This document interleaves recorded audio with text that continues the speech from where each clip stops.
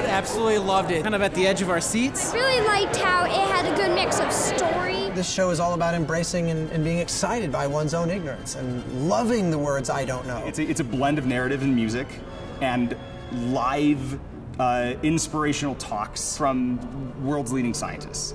I was a seeker once. As a young teenager, I found myself in an existential crisis. We are going to create a experience that we hope expresses what science feels like. And so we're telling a story set to beautiful original music that is told in the classic myth tradition. I was sent here to find someone who was ready for all this. You seem to know everything you need to know, so I'm off. No, okay, I don't know. What? Wait a minute, how? By Jove, she did it. Congratulations. Wait, no.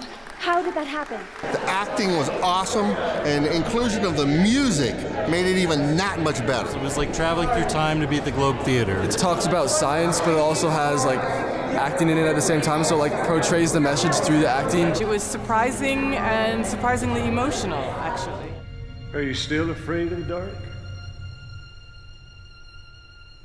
It's not just for me.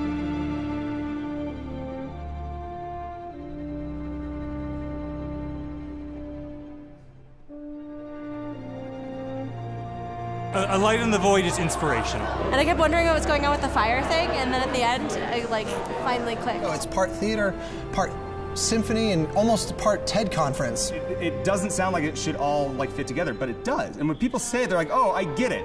I can't explain it, but I get it, and I love it. This is cool. Evolution has bestowed on us a unique gift, the gift of curiosity that leads to understanding.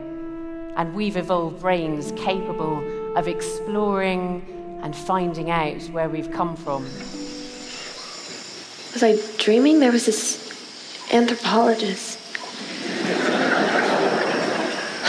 All of it goes together pretty well. You know, it all flows together well. And I think my favorite part was just seeing Maria come on the stage and talk about supersymmetry and quantum physics. Let's take a journey to the scales of the universe where the effects of quantum mechanics are readily observed. Because what they're talking about is the real deal. It's not like they're talking about science in some abstract sense. They're saying, when I did this, when I did that, and it's like groundbreaking stuff. If the passage of Voyager into interstellar space in 2012 was our birth as an interstellar species, then arrival at Alpha Centauri will be our baptism. We've specifically designed the show as something that serves as a renewal of vows with all that is greater than yourself. I don't care at all if they learn anything about science. I care that they see science as beautiful the way they would see art in an art museum. It truly is one of a kind. It was a huge surprise. I thought it was a cool blend of planet Earth, cosmos. And I felt like I got a lot more than I anticipated. The whole experience is an emotional experience designed to have the audience coming out of the theater like dancing on clouds. And that beautiful. cellist, oh man. Whew. Oh, I cried a bunch.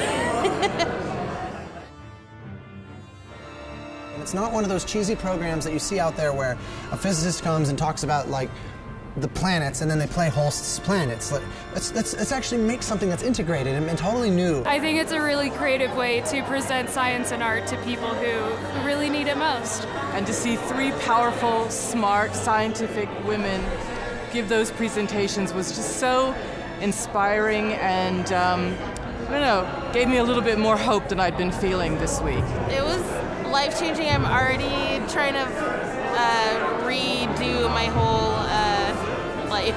Nobody's ever heard of this show. It's brand new. And we sold out. And that just still blows my mind.